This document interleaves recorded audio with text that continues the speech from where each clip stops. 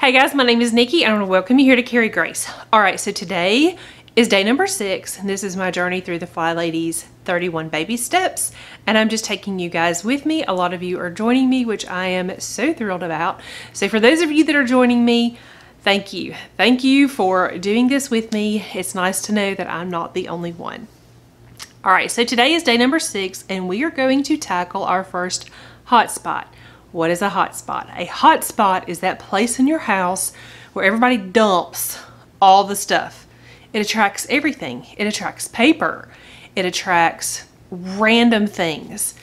You know this what I'm talking about. Everybody's got 1 or 2 or 3.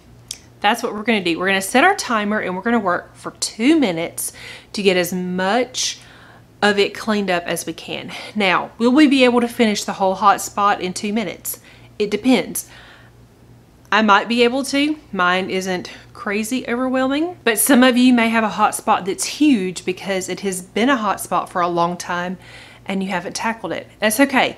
We're going to give it 2 minutes. Whatever we don't finish, just stop. You can come back to it tomorrow and give it another 2 minutes. You don't finish the next day. That's okay. Keep at it, and eventually that spot will be completely cleaned, everything will be put away, everything will be in its place, and then at that point you can spend 2 minutes every day working on another hotspot, or maybe it takes you 2 minutes every day to just get it back to where it needs to be. The idea is that we just keep working at it. We don't have to spend a lot of time, but our little minutes are going to add up and create something really nice. They're going to create a clean area. It might be today, it might be eventually. Alright, so my hotspot, I have a few. My main hotspot is actually not dirty right now, but my main hotspot is in my kitchen. I have a random long counter. Everybody piles stuff. It's usually full of homeschool papers. Sometimes it's receipts. My planner's usually there. Stack of pens. Just lots of things we use for homeschool. Sometimes it's a football helmet. Sometimes it is all the things I bought at the store and left out and didn't put away. Today though, my hotspot that I need to tackle is in my laundry room. Now let me give you a real quick little disclaimer. My laundry room does not actually have a washer and dryer in it right now. It's a room that we are going to eventually have as a full functioning laundry room.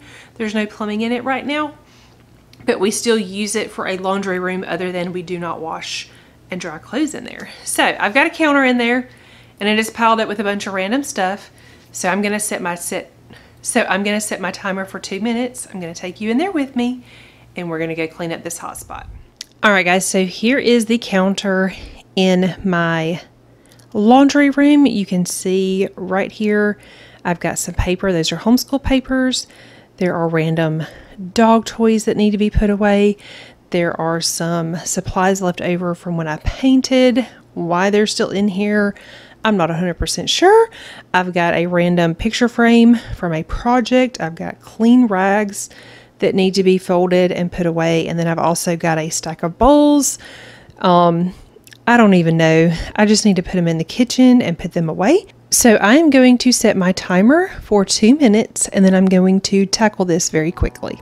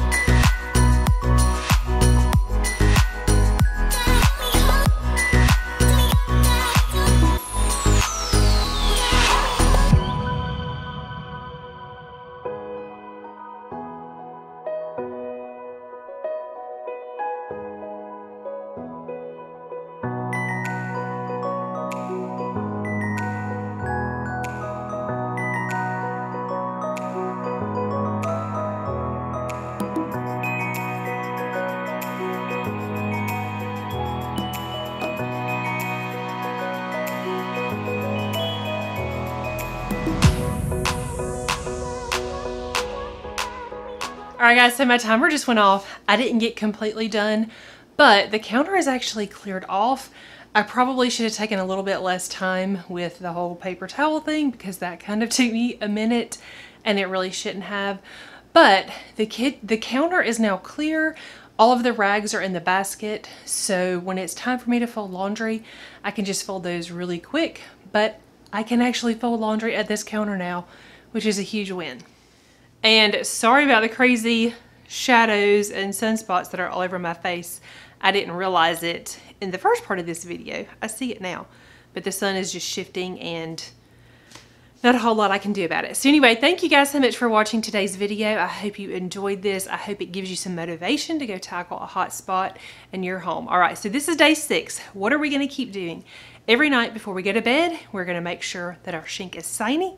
Shink is shiny. No, we're going to make sure that our sink is shiny. That is a mouthful. The other thing we're gonna do is every morning when we get up, we're gonna get dressed to shoes. These 2 things, we're gonna keep building on them. Today, we're adding a hot spot. So that's something that we can do in our evening routine. That's when I'll be doing mine. Still laughing at this spot across my head. That looks crazy.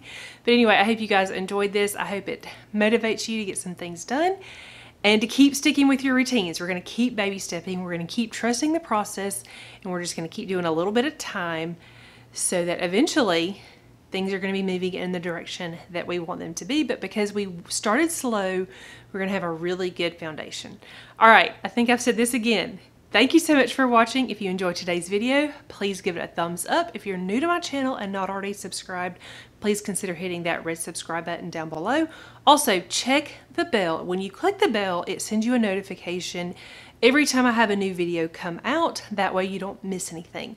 I am starting to do some lives maybe once a week, so I don't always know exactly when those are going to be, but if you have your bell checked, it will send you a notification when I go live. That way, if that's something you want to check out, you don't miss it. All right, guys, I will see you tomorrow for day number 7.